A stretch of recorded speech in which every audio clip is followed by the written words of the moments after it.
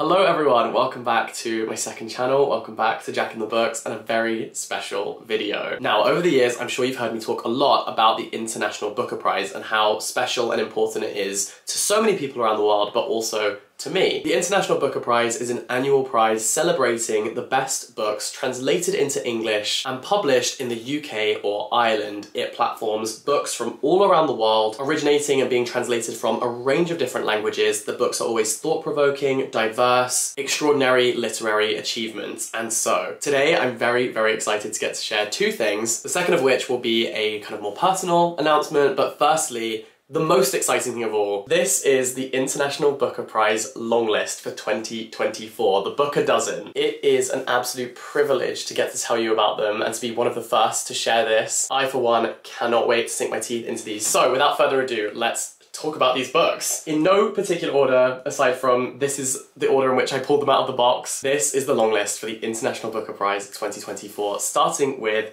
Jenny Erpenbeck with Kairos. This has been translated from the German by Michael Hoffman, and it's a story of love and betrayal set in Berlin during the years before and after the fall of the Berlin Wall. In this granular and at times shockingly intimate narrative of an all-consuming love affair that ultimately turns abusive, Jenny Erpenbeck has written an allegory of her nation, a country that has ceased to exist, East Germany. The ending is like a bomb thrown into your room. You'll be reeling for days and weeks to come. Wow. Next up, we have A Dictator Calls by Ismail Kadare, and this is translated from the Albanian by John Hodgson. A fascinating exploration of the relationship between writers and tyranny. In June 1934, Joseph Stalin allegedly telephoned the famous novelist and poet Boris Pasternak. He wanted to discuss the arrest of a fellow Soviet poet. And in this fascinating combination of dreams and dossier facts, Ismail Kadare reconstructs the 3 minutes they spoke and the aftershocks of this tense, mysterious moment in modern history. I think the biggest challenge is going to be deciding which of these books to read first. And making that decision even harder is Lost on Me by Veronica Ramos. This was translated from the Italian by Lea Ginesco, and it's described like this. Narrated in a voice as wryly ironic as it is warm and affectionate, Lost on Me seductively explores the slippery relationship between deceitfulness and creativity, beginning with Veronica's first artistic achievement, a painting she steals from a school classmate and successfully passes off as her own. Deceptively simple, its tenderness offset by moments of cool brutality, Lost on Me is a masterwork of human observation. Next on the long list we have Crooked Plough. This is by Itamar Vieira Jr. and translated from the Portuguese by Johnny Lorenz, a leading voice among the black authors who have joined Brazil's literary establishment in recent years with imaginative and searing works that have found commercial success and critical acclaim. Two sisters find a mysterious knife beneath their grandmother's bed. Momentarily mystified by its power, they decide to taste its metal. The shuddering violence that follows marks their lives and binds them together forever. Okay, that sounds fascinating. Next up, we have Meta 210. This is by Hwang Sok Young and translated by Sora Kim Russell and Youngjae Josephine Bae. And this is actually not Hwang Sok Young's first rodeo. He's been nominated for the International Booker Prize before for his book At Dusk. And this one is an epic tale that threads together a century of Korean history set in contemporary Seoul. A laid-off worker stages a months-long sit-in atop a 16-story factory chimney. During the long and lonely nights, he talks to his ancestors, chewing on the meaning of life, on wisdom passed down the generations. This book vividly portrays the struggles of the ordinary Korean, starting in the Japanese colonial era, continuing through liberation, and right up to the 21st century. I think this is going to be an epic tale, and I can't wait to read it. Continuing on, we have Domenico Starnun with The House on Via Gemito, and this was translated from the Italian by Una Stransky. One of Italy's most accomplished novelists, this book is described as a masterpiece. Narrated against the vivid backdrop of Naples in the 1960s, this book has established itself as a masterpiece of contemporary Italian literature. A modest apartment smelling of paint and turpentine, its furniture pushed up against the wall to create a makeshift studio, drying canvases moved from bed to floor each night. The father, a railway clerk, is convinced that he possesses great artistic promise. If it weren't for the family he must feed and the jealousy of his fellow Neapolitan artists, nothing would stop him from becoming a world-famous painter.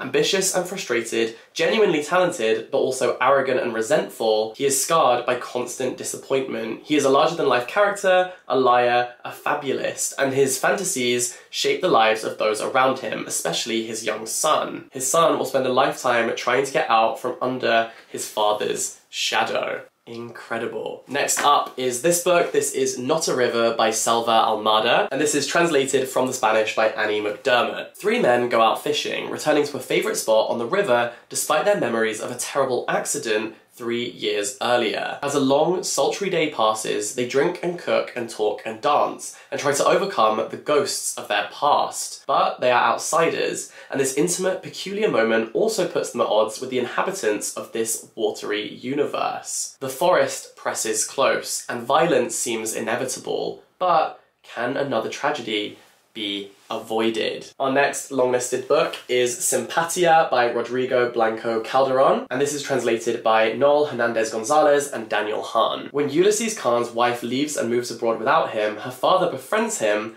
and when the father-in-law dies, Ulysses finds he has been bequeathed the bizarre task of turning the family mansion into a shelter for dogs. The untranslatable word sympatia, which is the title, an intermingling of sympathy and charm, captures the kinship of stragglers and strays in the cleared out city. In this book we find humour and humanity in our monstrous present. These all sound so good. Next up we have White Nights. These are short stories by Ursula Honek and translated by Kate Webster, and that is translated from the Polish. White Nights, the debut short story collection from poet Ursula Honek, is a series of interconnected stories concerning the various tragedies and misfortunes that befall a group of people who all grew up and lived in the same village in a region in southern Poland. Each story centres itself around a different character and how it is that they manage to cope, survive, or merely exist, despite, and often in ignorance of, the poverty, disappointment, tragedy, despair, brutality, and general sense of futility that surrounds them. Wow.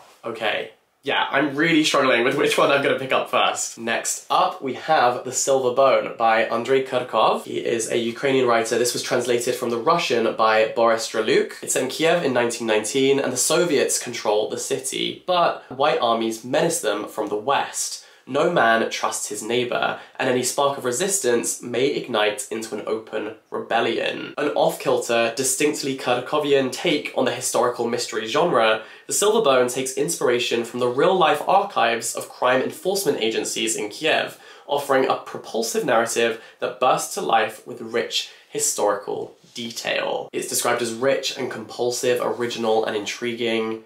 Wow. Next up we have Undiscovered by Gabriela Bina, translated from the Spanish by Julia Sanchez. Undiscovered captivated me, powerful and searing. This novel snaps, bucks, heals, and snaps again. So we start off the novel in an ethnographic museum in Paris. This book blends personal, historical, and fictional writing. Undiscovered tells of a search for identity beyond the old stories of patriarchs and plunder. Subversive, intimate, and fiercely irreverent, it builds on a powerful call for decolonization. She traces a legacy of abandonment, jealousy, and colonial violence, in turn reframing her own struggles with desire, love, and race. And that is Undiscovered. And I'm very grateful that so many of us are about to discover this book thanks to the International Booker Prize. The 12th book that I'm very excited to share with you is The Details. This is by Aya Genberg and translated from the Swedish by Kira Josephson. A famous broadcaster writes a forgotten love letter.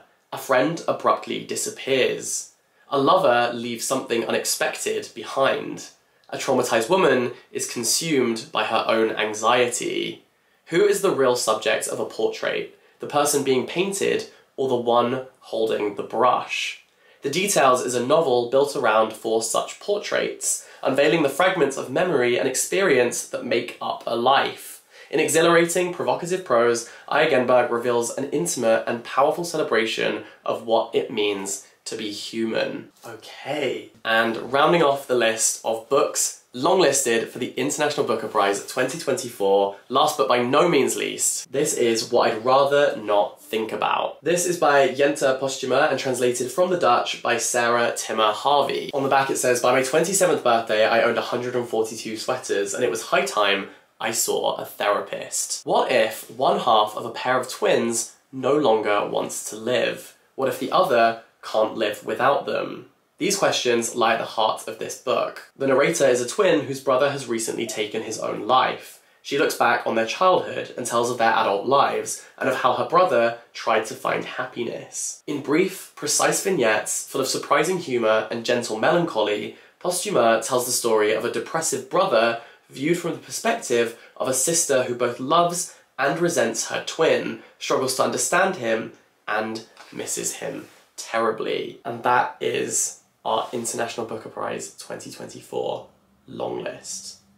That is an impressive set of books. Please let me know which one you are going to be starting with. I honestly don't even know. I think that maybe White Knight might be my first read. A Dictator Calls, The Silver Bone, Undiscovered, these all sound like amazing books that I cannot wait to read. I honestly don't even know where I want to begin. I want all of these in my brain immediately. And the exciting personal news that I wanted to share is that the Booker Prize have very kindly asked me back to be the host of the official International Booker Prize live stream, which is just the biggest thrill of my entire life. Like, it was such a career highlight getting to host the Booker Prize live stream last year, and to be asked back to be involved in the International Booker Prize this year is such an honour. I will never stop pinching myself about how amazing that is. I'm so grateful to Gabby and the Booker Prize Foundation for trusting me with this role. It means everything to me, as you know, and I take it very, very seriously. So I will be reading all of these books. I'm gonna get started immediately. A massive thank you, of course, to the Booker Prize, but also to you guys for making this dream of mine come true. It's thanks to your support in general, but also especially when I hosted the Booker Prize live stream back in November. Your support really, really goes a long way, so I can't thank you enough. And I cannot wait to get involved in the conversation about all of these books, interview the authors, and bring you a really exciting show on the 21st of May when we announce the winner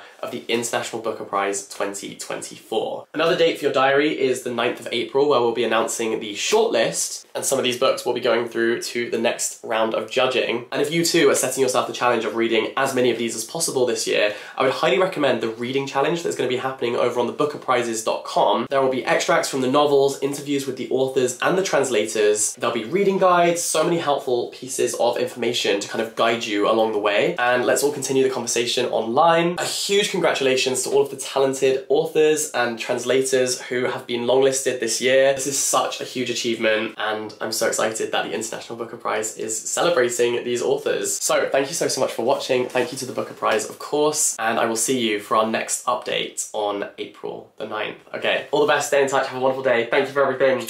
I love ya. Goodbye.